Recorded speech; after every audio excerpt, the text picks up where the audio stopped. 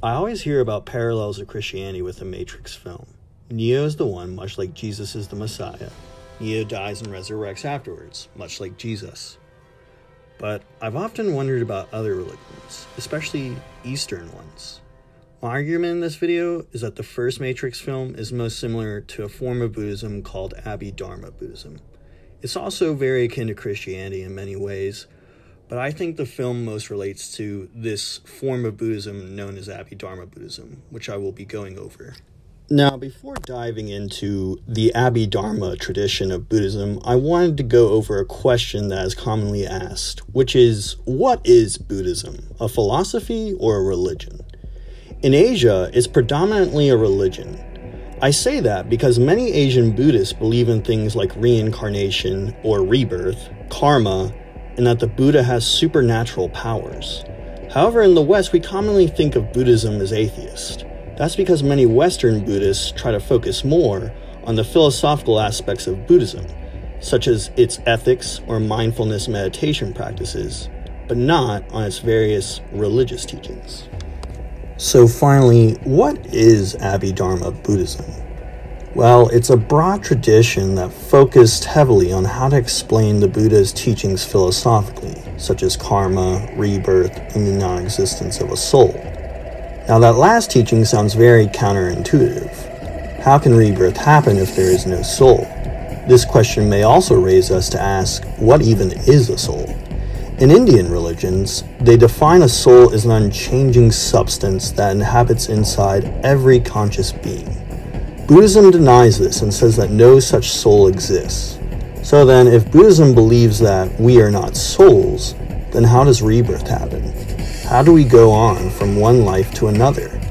It turns out that the Abhidharma explains this with a theory that all living beings' bodies are made up of atomic particles, while their minds consist of psychological functions and aggregates that produce memories, emotions, and so on.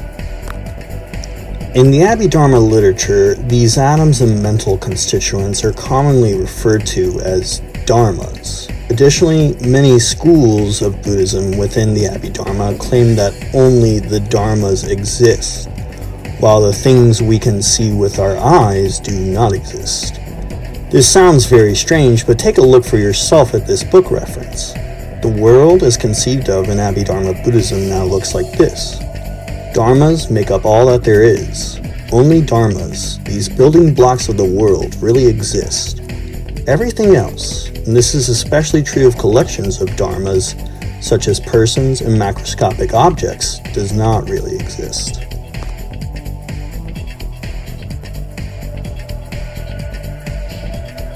Can the Abhidharma's belief in only the dharmas existing actually make any sense, though?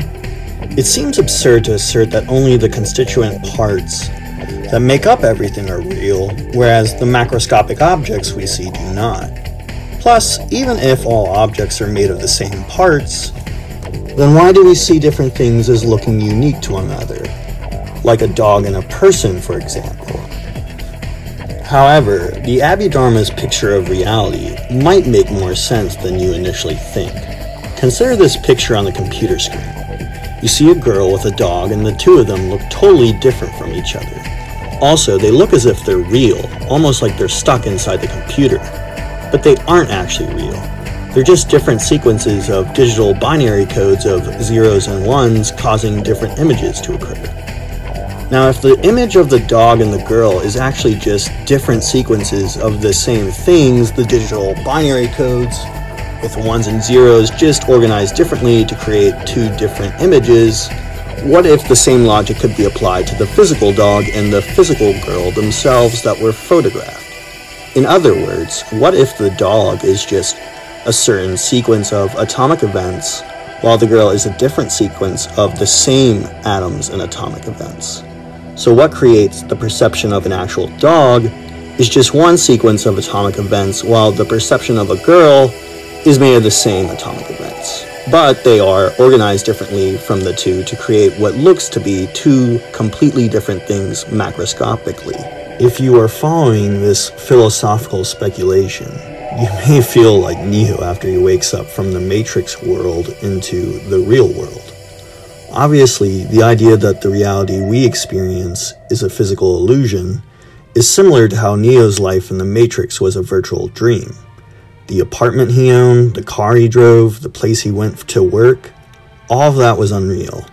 Instead, everything Neo had and believed in was just a computer-generated lie. But what does Neo's waking up from the Matrix symbolize in Buddhist terms? Does it represent spiritual liberation, which is called nirvana in Buddhism, or something else? Personally, I don't think Neo's awakening is quite in line with the Buddha attaining nirvana yet, because when Neo wakes up, he's still not the one.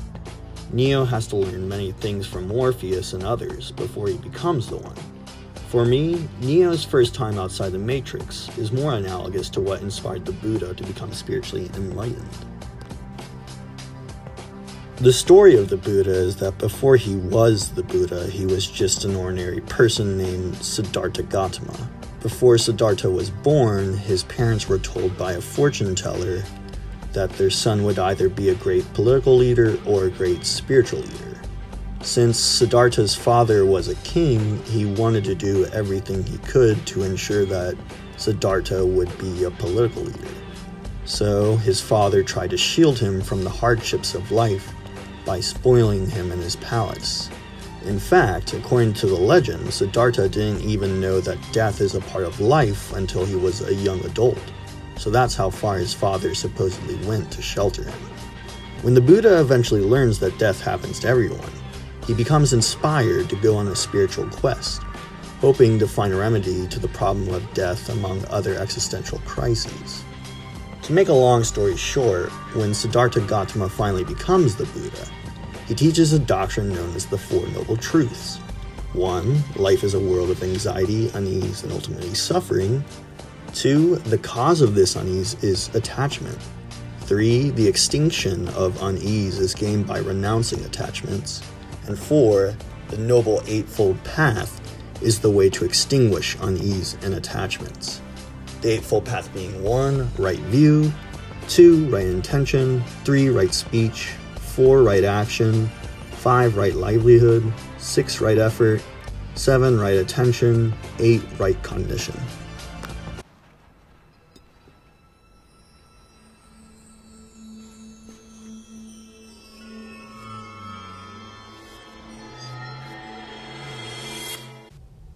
This scene with Neo and the young boy bending the spoon, I would argue, has great Abhidharma implications. I assess that it strongly connects with the 8th step of the Noble Eightfold Path, which is right cognition. When Neo gestures to the boy with curiosity of how he bent the spoon by using his mind, the boy says to not try and bend the spoon because there is no spoon. I think this scene symbolizes the analogy I used earlier with a computer picture of digital codes being like the Abhidharma theory of objects being made out of atomic dharmas. It's tempting to think that the boy's claim of no spoon means that there is absolutely nothing there whatsoever, although there is still actually a sequence of computer codes that make the image of the spoon inside the matrix. Therefore, when the boy says there is no spoon, I think he means that there is no spoon macroscopically speaking, because it's just a sequence of digital codes making the illusion of a spoon. But this claim of no spoon is not an argument for complete nihilism either, the theory that nothing exists whatsoever. Nonetheless, it is not also a claim of absolute realism, the idea that everything we see in the Matrix is literally real. Instead, it's a middle way between thinking nothing we see is real and everything we see is real, asserting that there is something there, but in a different way from how we normally perceive it. Abhidharma Buddhism is exactly like this, as it claims to be a middle way between eternalism and nihilism. However, for both the Abhidharma Buddhists and the people in the Matrix, knowing this truth of the things you see not being real in the way you perceive them is not enough. We see after Neo's first encounter with the Oracle that even though Neo knows the Matrix is a computer dream world, he is told that he is still not the one. Although, that is, he is not the one yet. The Oracle says something that gives a big clue to the scene we all know and love, when Neo resurrects after being shot by Agent Smith.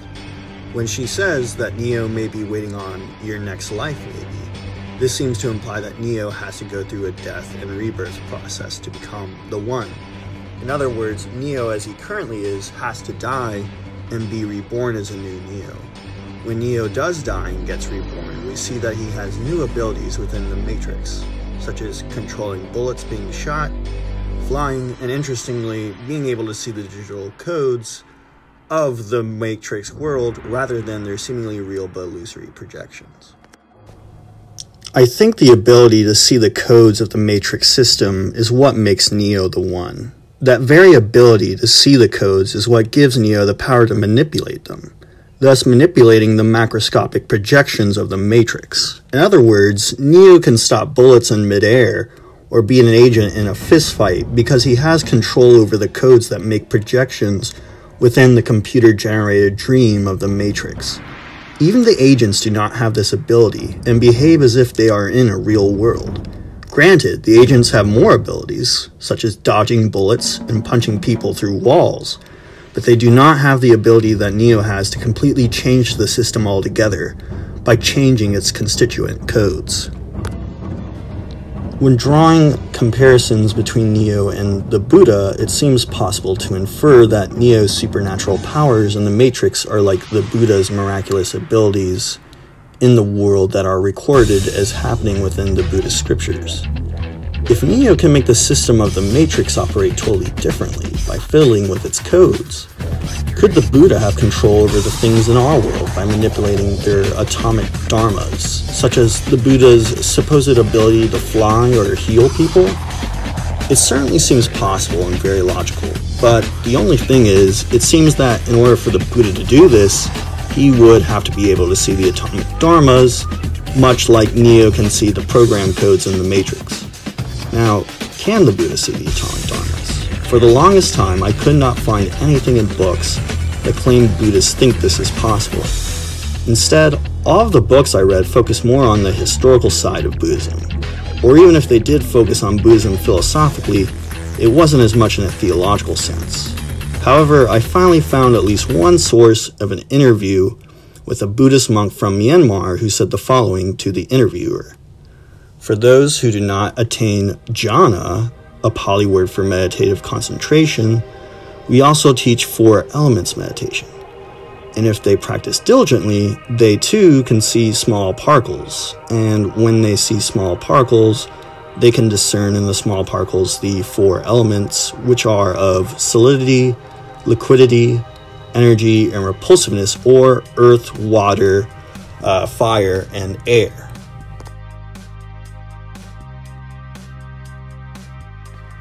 It would be better to have a direct source from the actual Abhidharma Buddhist literature that says someone can see the atomic dharmas through diligent meditation, but I have heard from other Buddhist studies scholars that the Abhidharma literature does in fact say so.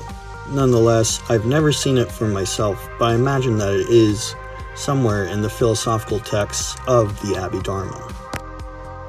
This supposed ability of the Buddha to see the atomic dharmas is also how the Abhidharma explains that we can overcome our attachments and desires and get rid of our unease and anxiety.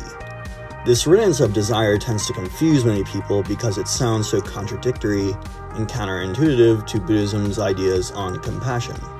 However, I think this is because many people do not understand the transcendental experiences one is supposed to achieve in Abhidharma Buddhism. It makes sense that it's impossible to overcome desire if one sees macroscopic reality as being the only perception of the world.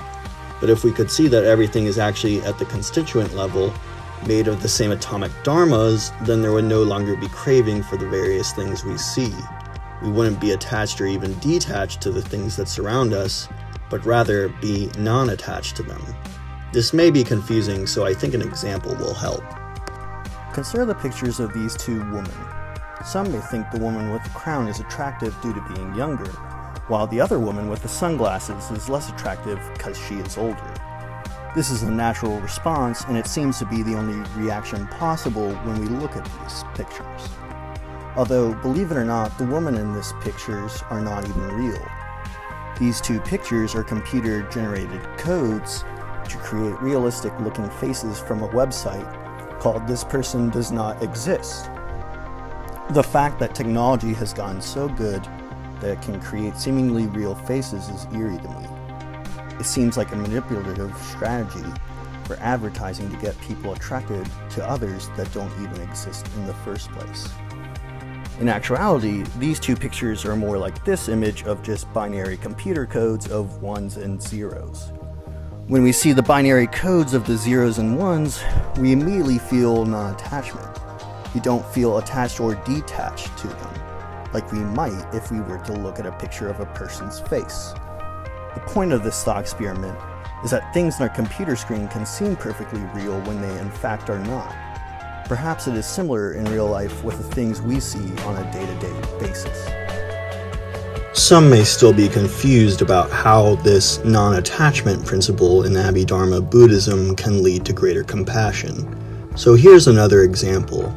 Here you see two dogs, a blue heeler with a deformity and a Rottweiler with a regular body.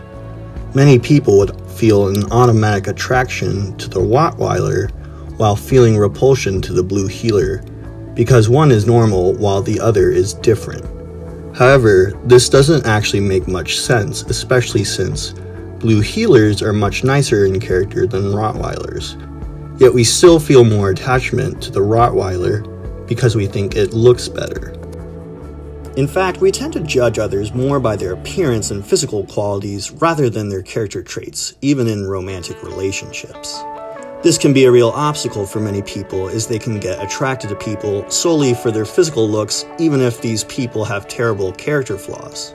Yet at the same time, they are not attracted to other people just because they give them less stimulation with their physical looks, even if they are compassionate, kind, and great partners.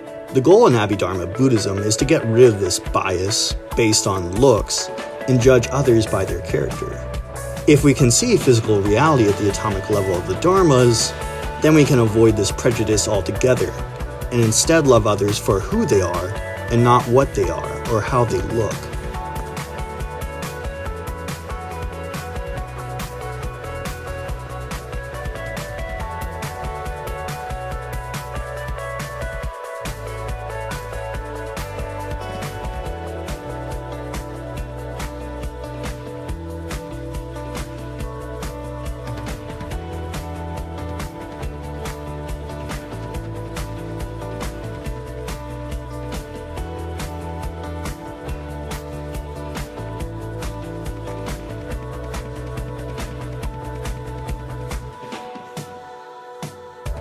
We can see how the Abhidharma has connections with the plot of the Matrix film, such as the atomism and the digital coding of the Matrix system.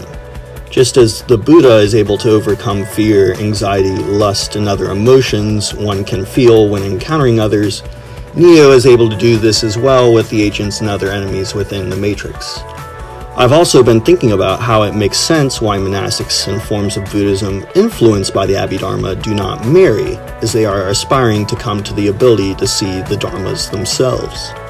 Not all Buddhists agree with this physical picture of reality, that just the atomic Dharmas exist as it is claimed in Abhidharma theology, though. There are Buddhists from a tradition called Mahayana that argue for a different sort of philosophy on reality, and the Mahayanas are generally more open to those who are married still being able to achieve enlightenment while remaining in love. I think we get a glimpse of this in The Matrix with Neo and his relationship with Trinity. In fact, in the Matrix sequel, Neo is confronted with a choice to either save some people to restart the human community of Zion before the Matrix system crashes, or to save his romantic love, Trinity, but risk everyone else in Zion dying. I think the Matrix sequels point a lot to Mahayana Buddhism, but I will save that video and analysis for another time. I hope you enjoyed this video and that it gave you some interesting philosophical discussion. Until next time.